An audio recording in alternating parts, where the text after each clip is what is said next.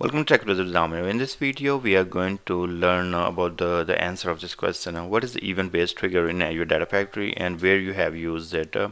So event-based triggers when an event happen and then they will trigger our pipeline, such as maybe in the blob storage or data lake, we create a file. That's an event of creating a file. Or maybe we delete a file. That's the event of deleting a file. In those case of or those type of events, we would like a trigger happening to our pipeline. That's where we use this event-based trigger. So let's say you have this Azure Blob Storage here, and then in this called input folder. And if I create a file here, or maybe a drop a file here, when I say drop, mean delete a file here, that should trigger my Azure pipeline. That's what I would like to do. So in the Azure Data Factory, I'm gonna go ahead and create a pipeline. Here we have a create a pipeline. That's not gonna have a whole lot of things. It's going to be simple PL pipeline, and I'm gonna say event test.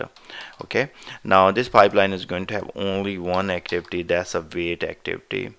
So this does not need any linked services or anything like that. So simple wait activity, and is going to be wait for 1 second and complete.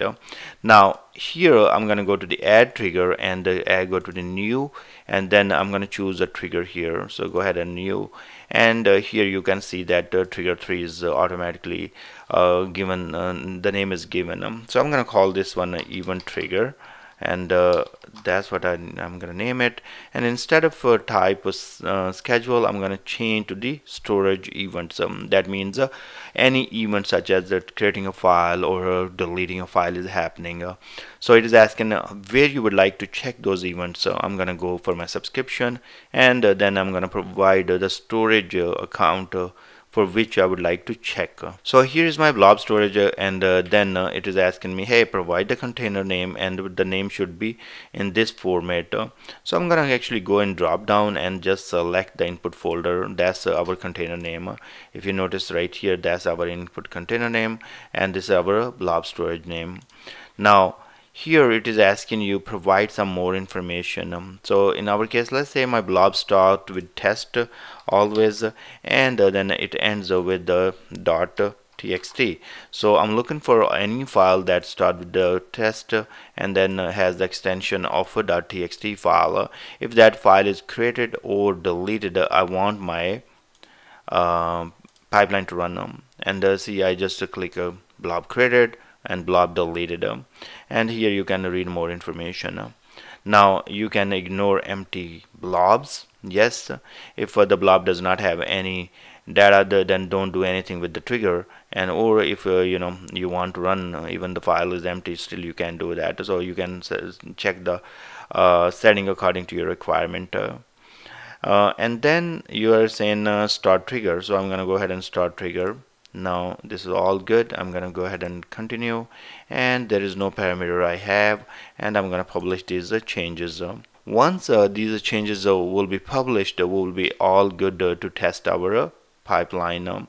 Here the name of the pipeline is called PL event test, and I'm gonna go to the monitor here, and then we can take a look here. As of now, you see that this pipeline has not been run at all. So that's fine. We can simply go back here, and now I'm in the input folder, and I'm gonna upload a file. That means I'm creating a file in this blob, and I have multiple files with the test, starting with test, and these are txt files. So I'm gonna load this test file 1, and then that should do it. Now this file is loaded. I'm gonna go back to my Azure Data Factory. Here I'm gonna refresh in the monitor page. I have a pipeline runs, and I'm gonna refresh, and you will notice a pipeline run should be there, because once we place the file, it should trigger the our pipeline. So I'm gonna go ahead and select this pipeline because we are testing PL event test, and that's it's getting the data right now. And let's see if it did run or not. And trigger runs, let's check the trigger runs. Trigger name, I'm gonna go with actually for this one. Okay, this trigger, see event trigger that did run, and it should run our pipeline. So we can see that when we place the file, this trigger ran. Now I'm going to go to the pipeline runs again, and I'm going to see right there this the PL underscore event test is executed. So by placing a file in some blob storage or data lake container, what happen, an event is created that's called event based triggers, and those events trigger our pipeline in the Azure Data Factory. That's what we are doing here. Now if I will go ahead and upload another, maybe let's delete this file, so it should trigger our pipeline one more time, because the delete event happened here, and it's deleting the blob right now. Okay, the blob is deleted, and this is the event should be occur. Now I should go back here in the pipeline runs and refresh, and once I refresh, I should see some pipeline runs. So you can see there on the delete event, the trigger started, and that trigger our pipeline here. And if I go to the trigger runs, I'm going to see two trigger runs. So this second trigger run did happen for the delete. First was happening for uploading file or creating file. The second one happened for the delete file, and the pipeline runs has been done successfully as well due to the event based trigger.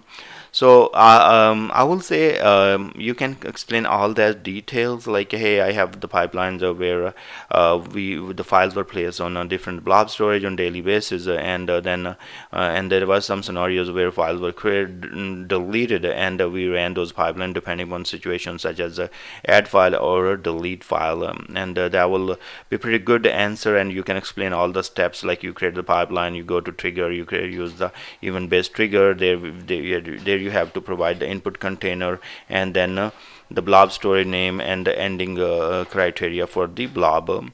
Thank you very much for watching. Please subscribe my channel, and I will see you guys in next video.